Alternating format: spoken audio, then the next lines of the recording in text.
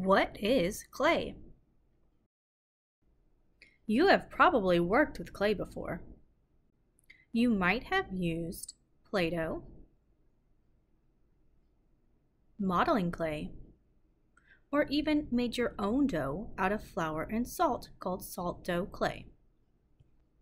Anything you can squish, model, and create something with is called clay.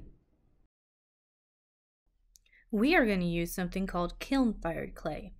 This is not as glamorous as the other kinds of clay, but what we can make with it is pretty magical. They use water and dirt to make this kiln-fired clay. People have been using clay to make pottery since the beginning of time. It has been around for over 20,000 years. People have been using clay ever since they discovered that they could pull stuff from the earth, mold and sculpt it, allow it to dry, and then use it. They use it to make all sorts of things other than art, like bowls and cups. We call this pottery.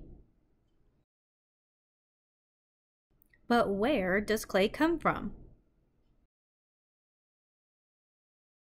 In the valleys where many people lived, rain would wash rocks and minerals down the mountain, and it would collect more and more as it rolled down.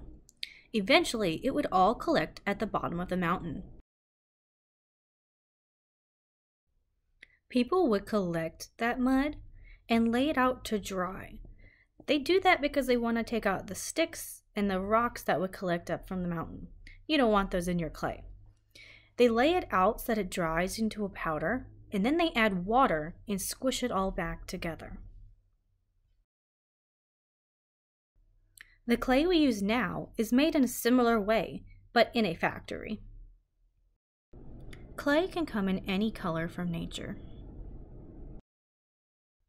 When building with clay, follow the 4 S's. First is to use slip. Slip is liquid clay. It is just made with clay and water. Then you need to score your clay pieces. You are going to score it where 2 wet pieces of clay are going to be joined together. This is going to lock them in place. After scoring, you will squish your pieces together. You can either press them or twist them firmly to attach 2 pieces of clay together. Finally, smooth your clay where the 2 pieces are joining. This will finish the seal. There are many ways to build with clay. You could make a pinch pot, which is a bowl made by pinching a sphere of clay.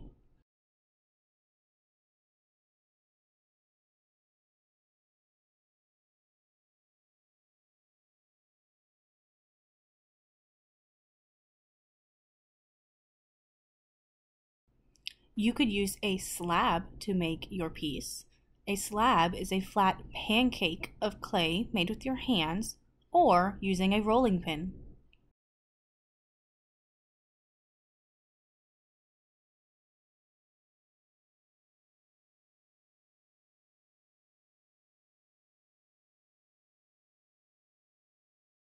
You can even use coils to build something.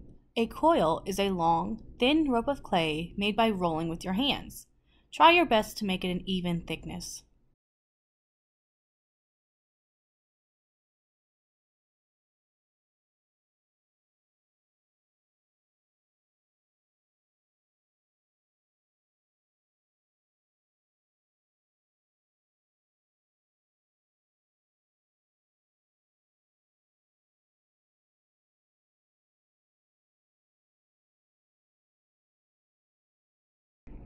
After you have built your piece, it is time to let it dry before we can do the next step.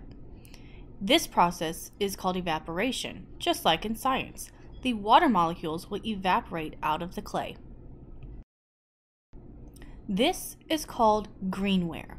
Greenware is the word for unfired clay that is bone dry. At this point, your piece is at its most fragile. Be very careful with it.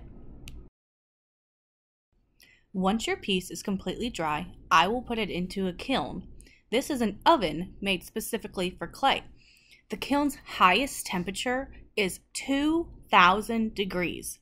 If I were to bake a cake in here, we wouldn't be able to eat it because it would be burnt up into ashes. Once your clay has been fired, it is now called ceramic.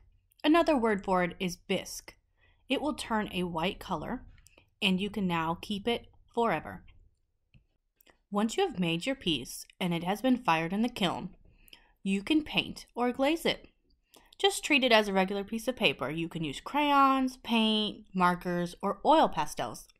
But traditional artists use something called glaze. It's a type of paint made out of tiny pieces of glass, only to be used on the clay. It has to be fired for a second time in the kiln. And after that second firing, the pieces of the glass melt and it comes out a shiny glass. I hope you enjoyed exploring clay. The best thing about clay is you can make anything you want to.